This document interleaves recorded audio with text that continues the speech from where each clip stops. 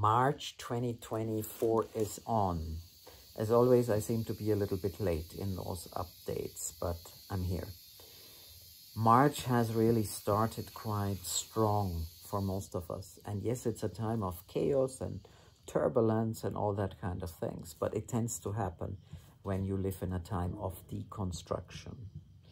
And the deconstruction is basically the deconstruction of old systems and paradigms that we are not victim to, but that we have chosen to be part of.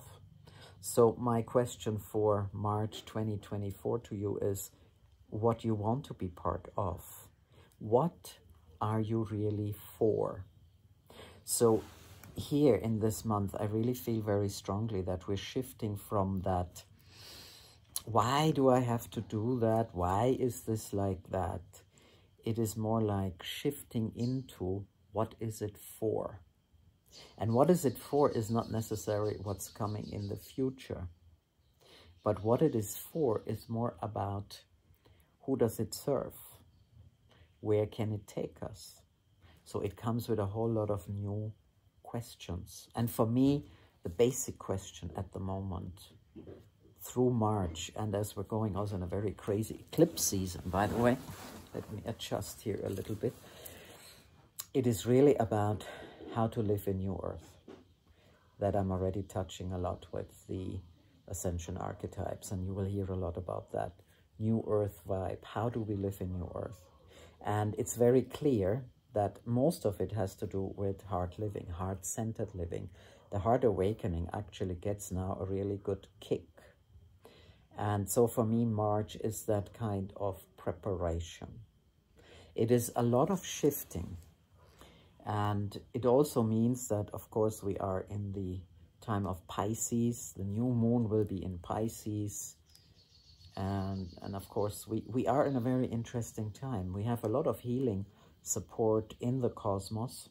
If you want to know more about this, I put a link in the description so you have maybe a better appreciation what I'm talking about.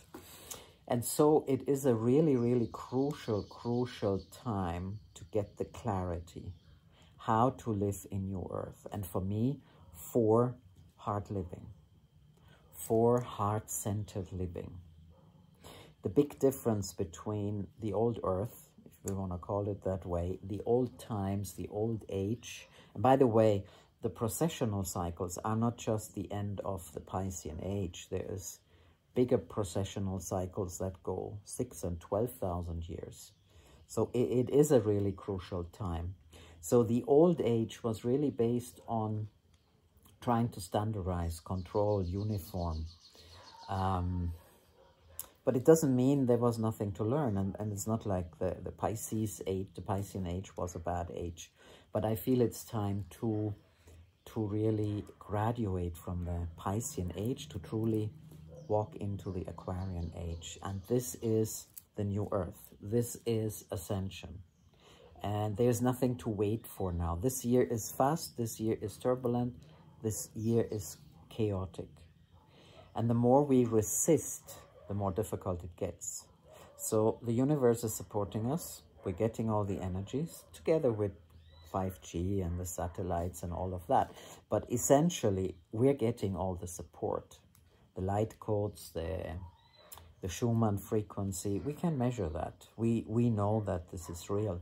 So the more we are coming into sacred harmony, into alignment, into these sacred rhythms, the easier it gets. And this month is possibly beginning of that ride. So embrace the ride, as Tim Wilde says. And that also comes out of the runes, which is also very spectacular for me. So March is really that kind of month where we focus on and for how to live from the heart in New Earth. How do we gracefully go through this deconstruction? We're all still healing. We're all still coming from the old paradigms of separation and control, of fear, uncertainty, and of course also scarcity. And when are we going to make that leap from fear to love? When we choose to enter New Earth, when we choose to accept And of course, accept is a whole new story for me. But acceptance is the first step. When you first accept and then embrace our shift to Homo Luminous, that is not complete yet, but it has started in 2012. When we start accepting and then embracing that ride gets so much easier, as we are truly able to understand what it is for. So for me, March is all about that, shifting from the old gracefully, with compassion, and dare. It takes a lot of courage. And I know even for me, the courage is not also so always easy. It takes a lot of trust. It is an evolutionary leap that we're all taking. And this month is the beginning. And then with eclipse season and all this other stuff that is coming this year, it's turbulent, it's chaotic. And on some level, it's not easy. So I'm inviting you into the space of the heart, into the space of living from the heart in New Earth, to accept and embrace our shift from Homo sapien to Homo Luminous. And if it's a bit rocky, and as my friend says, if it has a few speed bumps that we call sleeping policemen in Jamaica, it's just like that. There's speed bumps in the road. Don't get disencouraged. Connect. Don't do this on your own. We are not alone in this. Your uniqueness is often awakening when you are not alone. So what is happening in Sonkos worlds and for the Sonic Sonkos? We're focusing. Very interesting. And I'm really happy for that. So the Reconnect to the Heart is out. And now you understand maybe what it is for. When we created it just a couple of months ago, and this shows you how fast it was, the 4 wasn't as clear as it is now. So the time and the energy and the frequencies are supporting us. Reconnect to the Heart is maybe one of the most important programs you can do at this time. And we have designed it in a way that you can do a lot on your own, in your own space and at your own pace. But we are with you all the way. So it has a very strong personal touch in the sense of we're by your side. And we're also going to do some amazing things, of course, in the group once we have the people together. So Reconnect to the Heart, the online program.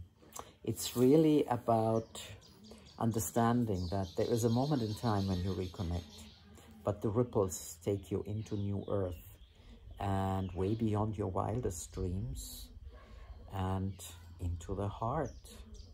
So very exciting. And so please don't hesitate. If you have questions, just ask. We are here and we're excited to take you on this journey together to your mastery. The second focus that we have is this retreat season. So normally we do one retreat and then we take a rest, you know, this is how retreats go. But no, my guidance is very different. They said formula is 4-4-33. And I'm like, okay, what does that mean?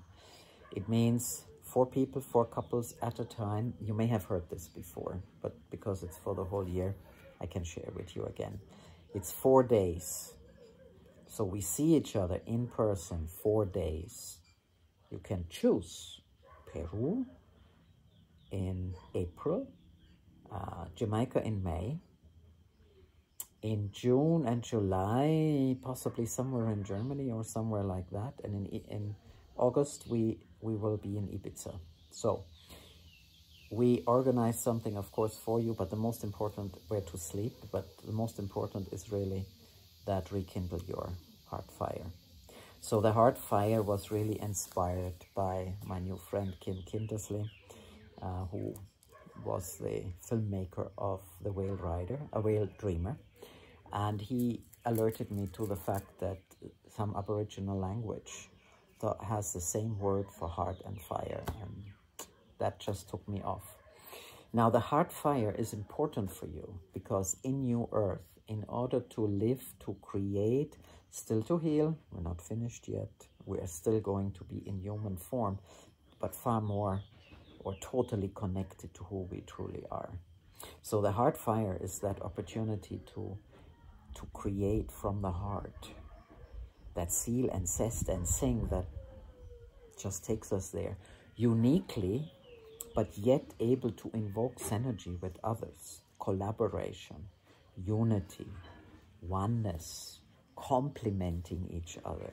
This is what it is. And I'm happy to share with you that it's actually happening. It's right happening for us here. And so, yes, rekindle your heart fire is, again, a moment in time to rekindle it. But it's lifetimes, and again, the boundless and the infinity to create and to share and to evolve with your own heart fire. And I forgot, the 33 is obviously for the 33 days. We will be with you. There's another class uniquely to everyone who goes on the retreat this year, and also assignments. So you have your own way of self-realization, self-reflection, praxis. So very excited. And at the end of the season, we're going to have a big gathering together and celebrate, because we can. The third focus on this year is our beautiful evolutionary leadership retreat. And I'm sure you have already seen some of the things. And what I love best, and if you haven't watched it yet, you should, is the last video that Ceci created. The voices of all 4 speakers.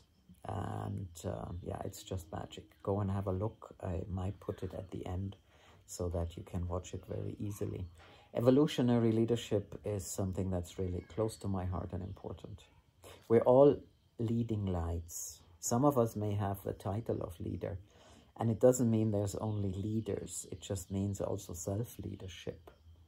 And so we're very excited to go on this journey.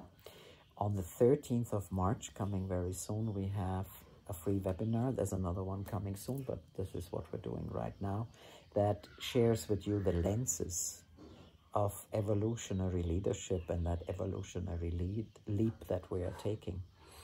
And end of May, on the 30th until June 2nd, we have the retreat in the Blue Mountains in Jamaica. Yes, it's beautiful to be home in a space that I really love, that I really feel allows you to make your evolutionary leap as a leader, as a leading light.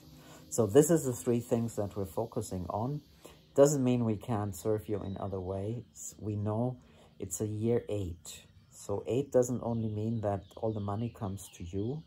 It doesn't only mean you are in your full power. It also means you are working for it. So it doesn't mean that we want to stress or get into busyness, but yes, we're here to work.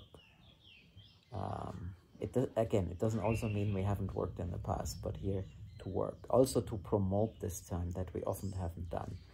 So it's a very, very exciting time, and I'm happy to be with you in this together. So I hope March 2024 is inspiring you as much as it is inspiring me. And of course, if we're looking at the month and the year, we have an 11. So it's a fabulous time to go within, to connect to your heart, and to get your heart fire sorted in Peru, Jamaica, Ibiza, or somewhere in Europe where you want us to be. So see you soon, and thank you so much for being here. And yeah, there's much more to share. Much love from my heart to yours.